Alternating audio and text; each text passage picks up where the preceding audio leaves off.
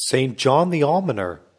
taken from the Lives of the Fathers of the Eastern Desert, written by the Right Reverend Bishop Richard Challoner, Bishop of Deborah, most famous for his revision of the Douay-Rheims translation of the Bible. The following on Saint John the Almoner was taken from his life, written by Leontius, his contemporary, Bishop of Neapolis in Cyprus. This saint, whose life has been commonly published with those of the Fathers of the Desert, though it does not appear that he ever lived in the desert, was born at Cyprus about the year 552, his father, Epiphanius, being at that time governor of the island. He was brought up from his childhood in Christian piety, and among other virtues, he was always in particular manner addicted to alms deeds, and to the works of mercy and charity to the poor, from whence he was ever since been distinguished by the surname of the Almoner, or Almsgiver. He was confirmed in the love and practice of this heavenly virtue by a vision he had in his youth, which himself afterwards related in the following manner. When I lived in the island of Cyprus, being then no more than 15 years old, I saw one night in a dream a young virgin crowned with olive, of an incomparable beauty, and more bright than the sun, who, standing by my bed, struck me on the side and awaked me. Being at length awake, I still perceived her standing in the same spot, and supposed her to be a woman. Wherefore, making the sign of the cross, I asked who she was, and how she could have the boldness to come to my bedside whilst I was asleep. She answered, with a sweet and smiling countenance, I am the eldest daughter of the great celestial King. Take me for thy friend, and I will conduct thee into his presence, for no one has so much power and interest with him as I have, since it was I that even brought him down from heaven to earth, and made him become man, in order to save man. Having said these words, she instantly disappeared. As soon as I recovered from my surprise, I began to think that this heavenly beauty represented alms deeds, and mercy, and compassion for the afflicted, because it was indeed the mercy, compassion, and goodness of God towards mankind that made him come down from heaven, to clothe himself in our humanity. Having arisen, I immediately dressed myself, and without awaking any of the family, went at the first dawning of the day to the church. In my way I met a poor man trembling with cold, and in order to make, as it were, an experiment of the truth of the vision, I pulled off my cloak and gave it to him. Presently after, before I had reached the church door, a stranger, clothed in white, came up and put a purse into my hands, containing 100 pieces of money, saying, Take this, my brother, and distribute it as you think fit. The joy, together with the surprise in which I then found myself, induced me to receive the purse without demur. But then, upon reflection, I turned back to follow the person, and to return to him his money, as having no want or occasion for it. He vanished out of my sight. From that day I often gave alms to my brethren the poor, saying within myself, Now I shall see whether Jesus Christ, according to his promise, will return me 100-fold, by which I became guilty of a great sin in tempting God, and afterwards conceived a great remorse of conscience for it. Yet I still received from him, at sundry times, and at divers manners, all the satisfaction I came to desire. End quote. So far the saint speaking of his younger days. St. John had given the most brilliant examples of all virtues, more especially of an unbounded charity and a secular life, till about the 54th year of his age, when the great reputation of his sanctity, which now spread itself far and near, recommended him so strongly to the Church of Alexandria that upon the death of Theodore its patriarch he was chosen as his successor. The Emperor Heraclius, in the meantime, using his utmost influence to overcome the repugnance the saint had to this promotion, of which he thought himself infinitely unworthy. As soon as he arrived at Alexandria, he sent for the archdeacon and officers of the church, and said to them, It would be unjust, O my brethren, if we should begin with any other care or concern before that which we owe to Jesus Christ. Wherefore, be pleased to go through the city, and let me have an exact list of all my masters. As they seemed to not understand his meaning, he explained himself, saying that he considered the poor not only as his lords and masters, but as coadjutors also, who, by their prayers, were to help him to heaven. The list of the poor which they brought in found to amount, in that great and populous city, to upwards of 7,500. Yet notwithstanding their being so numerous, the saint gave orders that a daily allowance of necessaries should be given to every one of them out of his revenue. After his consecration, he immediately applied himself, with all diligence and fervor, to execute every branch of his pastoral charge with the utmost perfection, and, as a true father of his people, to procure them whatever was either for their spiritual or corporal welfare. He began by putting an effectual stop to the frauds and injustices committed in trade, particularly by false weights and measures, a practice which, said he, God, as we learn from his divine word, utterly abhors.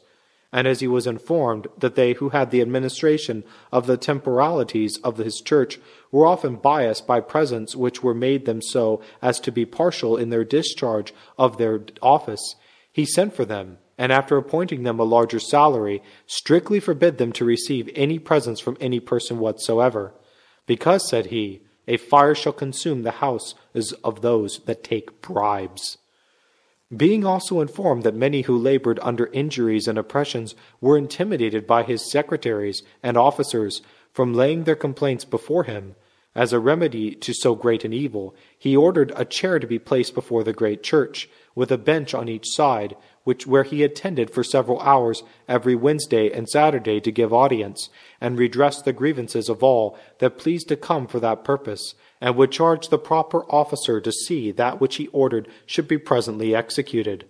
Upon which occasion he used to say, if we poor mortals are allowed at every hour to enter the house of God, in order to address our supplications to him, and lay all our wants before him, through his majesty be incomprehensible and infinitely elevated above all created things, if we, continues he, are so anxious that he would hear our prayers and make haste to help us, how ready ought we to be to hear the petitions and grant the just demands of our fellow servants, remembering that saying of our Lord Jesus, with what measure you have measured, it shall be measured to you again. Matthew chapter 7, verse 2. On these occasions it was the custom of our saint, who hated idleness, either to employ his time in reading the Holy Scriptures, whilst he was waiting in order to give audience to such as should apply to him, or in spiritual conferences with some servants of God. But one day, having remained there till noon, without being applied to by any one, he withdrew with tears in his eyes, saying that none of his people had favored him that day, or afforded him any opportunity of offering something to Jesus Christ, in order to cancel his own innumerable sins. Sophronius, a great servant of God, who sat by him, replied that he ought rather to rejoice to find that God had made him the instrument in establishing so good a harmony and perfect a peace amongst the sheep committed to his charge, that there was not even one to be found amongst them that had any difference or misunderstanding with his neighbor. For this indeed, said he, is converting men into angels. This Sophronius, with John and his companion, men equally eminent both for their wisdom and their sanctity, were sent by divine providence to the assistance of our saint. He made use of them upon all occasions, as his counselors and directors, and obeyed them with as much submission as if they had been his fathers, and his esteem, as well as his love for them, were the more increased by the success that attended the exertion of their eminent talents in bringing back to God innumerable souls who had been unhappily seduced by the Ectatian heresy, which then greatly prevailed all over Egypt, even amongst many of the religious. By means of these holy men, the saint had the comfort of beholding in his days not only many private houses and families, but also several churches and monasteries delivered out of the jaws of the infernal wolf, and again restored to the true fold of Christ, the Catholic Church. As to our saint, he incessantly warned his flock to avoid all communion and spirituals with any who were separated by heresy from the communion of the Church, and not so much as to enter into their churches or meeting houses, much less to join them in prayer, even though any one should be so unhappily circumstanced as to be confined during his whole life to a place where he could never see a Catholic priest, or receive any of the holy sacraments. For, said he, as the laws of God and man forbid any one who has a wife living to cohabit with another woman, how distant or for how long soever his lawful wife may be separated from him, So he who has been espoused to Christ in the Catholic Church cannot, without the crime of spiritual adultery, upon any pretext whatsoever, engage himself in the communion of heretics. Exclusive of the assistance that our saint received in the discharge of his pastoral office from those two great men, he was also desirous of participating in prayers and merits of the holy solitaries, for whose manner of life, though he had never been a solitary himself, he conceived the utmost esteem. To this end, having assembled together a number of saint-like anchorets out of the desert, he distributed them into 2 bands, and built cells for them in 2 chapels, erected at his own charges, the one dedicated to the Blessed Virgin, the other to Saint John, furnishing them with all necessaries out of his own farms, in order, as he told them, that whilst he, under God, took upon himself the care of providing for their corporal sustenance, they, on their part, should provide for the spiritual necessities of his soul, especially by offering up to God in his behalf their evening and midnight devotions. These foundations of our saints were of great edification to the faithful of Alexandria, many of whom, in different parts of the city, were excited by the example of these holy men to pass whole nights in singing the praises of God.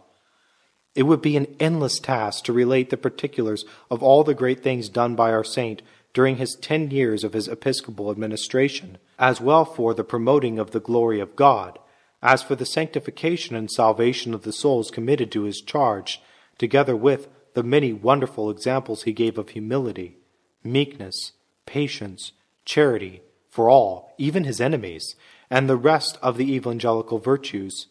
But as the most distinctive traits in his character were the most tender compassion for the poor and distressed, and an unbounded liberality in the point of alms deeds, we cannot refrain from adducing the following extraordinary instances.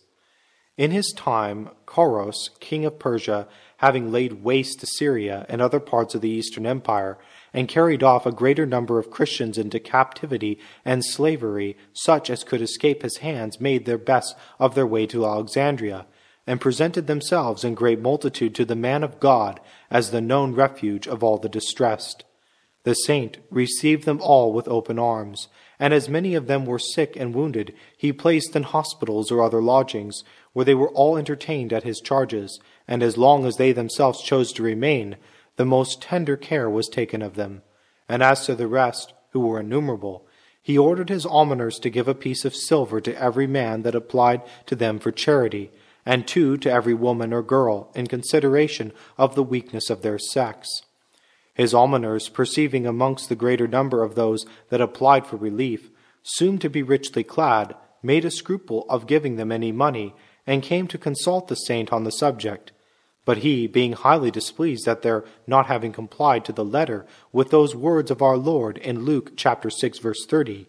"Give to every one that asketh of thee," desired that they would not in the future be so inquisitive into the circumstances of those who came to give alms, but rather distribute that which belonged to God with a bountiful hand, according to the will and commandment of Christ.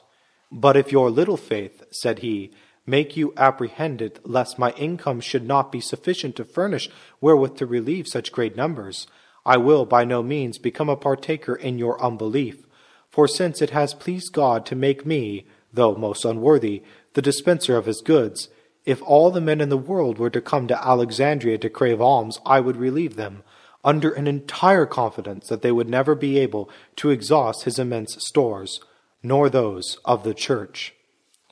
Whilst this great multitude of strangers remained at Alexandria, one of them, in order to put the saint's extreme charity and compassion for the distressed to a trial, presented himself in a ragged garment one day when the man of God was going to the hospital to visit the sick, which he constantly did 2 or 3 in a week, and begged he would have pity on a poor captive and order him some relief. The saint immediately ordered his almoner to give him 6 pieces of silver. No sooner had he received the alms, but he departed, and having changed his dress, and met the saint again in another street, he cast himself at his feet, saying he was a poor man in the utmost distress, and begged his assistance. The holy prelate then told his almoner to give him 6 pieces of gold, although his officer had just whispered in his ears, and told him that it was the very same person who had relieved a little before. Again he came a third time, still imploring the charity of the man of God. And when the almoner signified that it was the same identical person, the saint answered, "Give him 12 pieces of gold. For possibly," said he, "this may be Jesus Christ, my Savior, who has come on the purpose to try me," alluding in all probability to what had happened not long before to Saint Gregory the Great.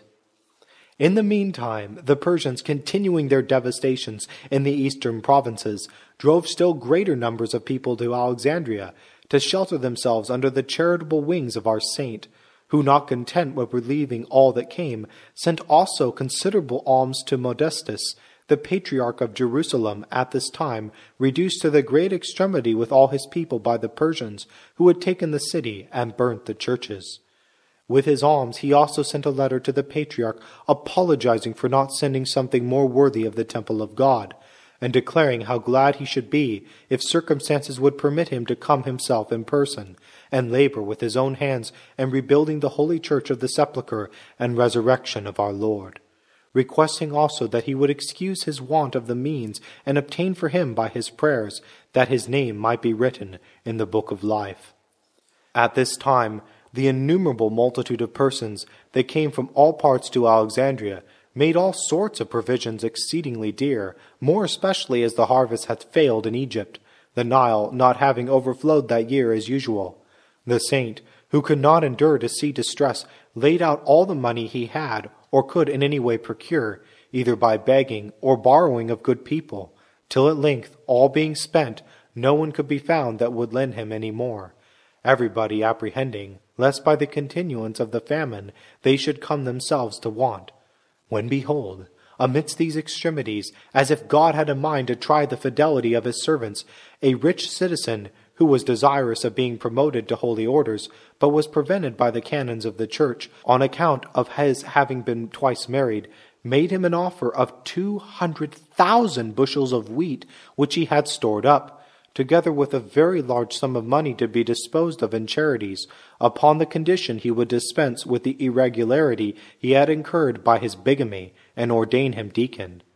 The saint told him that although the offering which he proposed could never come at a time in which it was more wanted, he nevertheless could not accept it, as it was defective and tainted by the condition which it was annexed, because the law of God required the sacrifice offered to him should be clean and without blemish. And as to the present necessities of his brethren, the poor, as well as those of the church, he was confident that the same divine goodness which had hitherto taken care of them would still continue to feed and support them, provided, said he was inviolably observe what he commands us.